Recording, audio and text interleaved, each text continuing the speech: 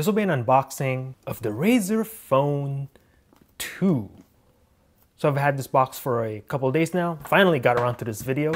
So let's just get started. Take my blade and make an incision right here. I think that's good enough.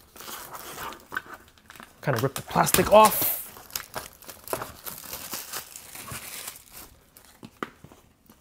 Nice box here. Kind of soft-ish kind of finish. And let's see, you do have the Razer logo embossed on the box, as you can see. Let the light hit it. Very nice. Razer on that part of the box. And some specs here.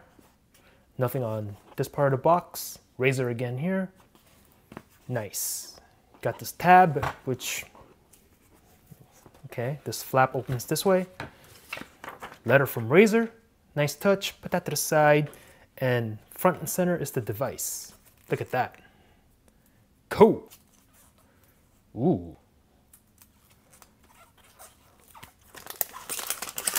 Take this plastic off. Take it off.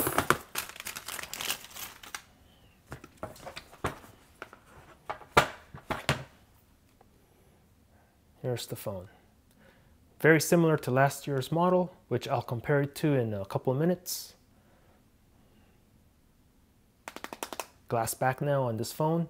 Razer logo, the 3 snakes on the back. So let's turn this phone on right now. Powered by Android. We'll put this to the side and let's dive into the box, shall we? Ooh, it's like a little flap.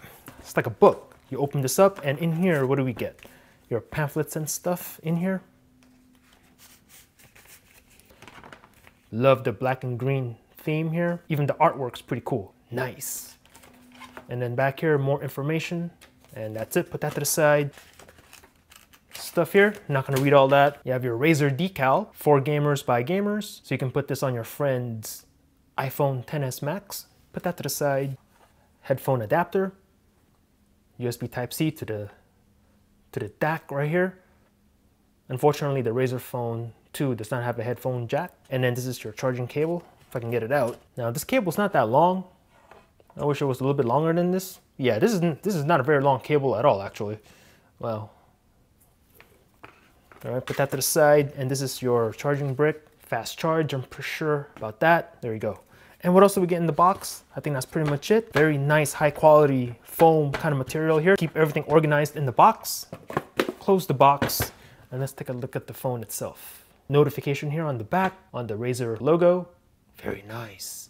I dig that quite a bit. English, United States, let's get started. And Razer agreement. Sure, click on next. Accept. Decline this.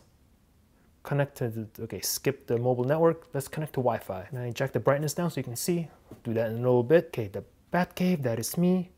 Type in my password. Connecting, this may take a minute or two. Well, that was fast. It says there update phone. Okay, I can't adjust the brightness yet. So hopefully you guys can see it. Sure. System update downloading. All right, let it do its thing real quick. System update available. Battery too low to install the update. Okay, so it looks like I'm gonna have to charge this up somehow. Okay, I'm gonna decline the update for now.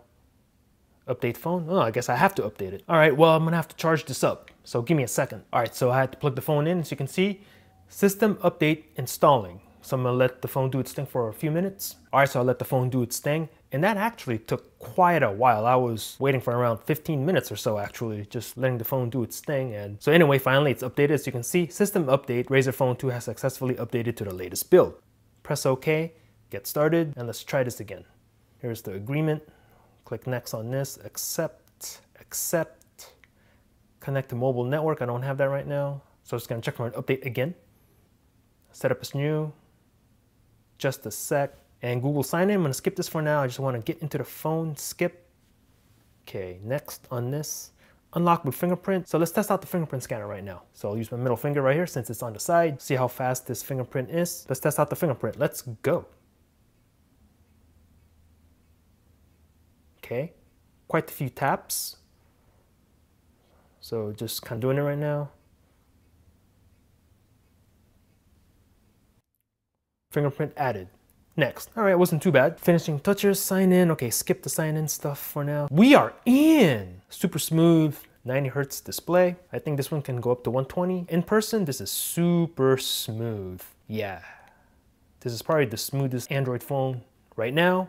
We'll see how smooth the ROG phone is, the ROG phone. Want to get that in-house in a couple of days. Up front, you have your 2 front firing speakers. On the back is glass now. I believe this has wireless charging, I think. You have your dual camera setup. You have your Razer logo right there, which also doubles as your LED indicator, which you can adjust in settings. So you can go RGB back here if you want. Very nice. And here you have your SIM tray, your volume buttons, a nice clicky feel to it, very tactile, fingerprint scanner, and then your USB Type-C port. Unfortunately, no headphone jack down here. And on top of the phone, you have a mic. So compare this really fast to the first generation Razer Phone 1. Very similar as far as the look. Now the Razer Phone 2 does feel a little bit more refined. The edges are a little bit more rounded off, etc. Doesn't feel as sharp in your hand. And comparing that to the Razer Phone 1, yeah, a little bit more refined on this, on the second generation. But overall, very similar kind of feel. Camera modules have changed location now, but overall very similar in terms of the look. The thickness, take a look for yourself. Let me know what you want me to do with the Razer Phone 2, speed tests, etc. versus last year's Razer Phone 1, iPhone XS Max, Galaxy Note 9, OnePlus 6T, which I should have in a few days, and the ROG phone, which I should have in a couple of days as well. Now that's going to be an interesting video. Razer Phone 2, got it in-house. Thanks for watching. Peace out. All right, let's test out the speaker real quick.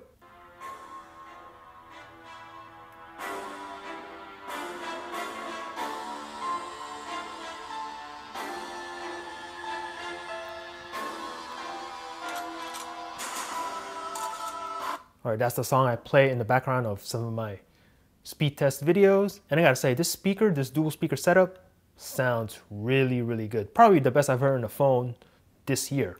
Yeah, if front-facing speakers are your thing, if media consumption is your thing and audio matters to you, consider this phone because that sounds really good.